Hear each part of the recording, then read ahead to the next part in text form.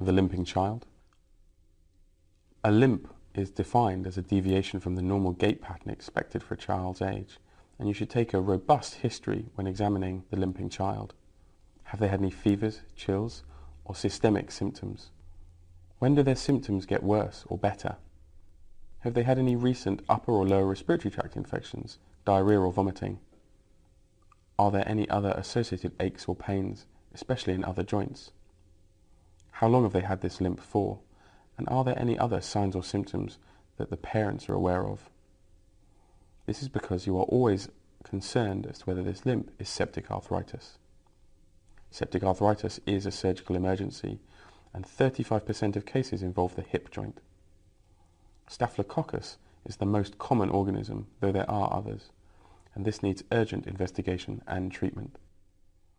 You should be aware of the Cocker criteria for septic arthritis of the hip.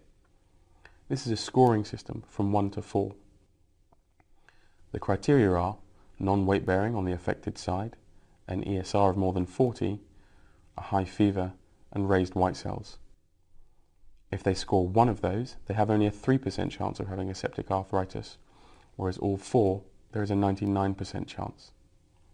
CRP is an independent variable, but a raised CRP and a non-weight bearing limping child gives a 74% chance of septic arthritis. The most common cause of hip pain in children, however, is transient synovitis. This is hip pain due to inflammation of the synovium of the hip. This normally will improve over 1 to 2 days, normally assisted with simple analgesics, but you must rule out other pathology. The other 2 conditions you should be aware of in the limping child is Perthes disease, which is avascular necrosis of the proximal femoral epiphysis. This is much more common in males and happens in the 4 to 8 year old group. It often has an insidious history with a painless limp.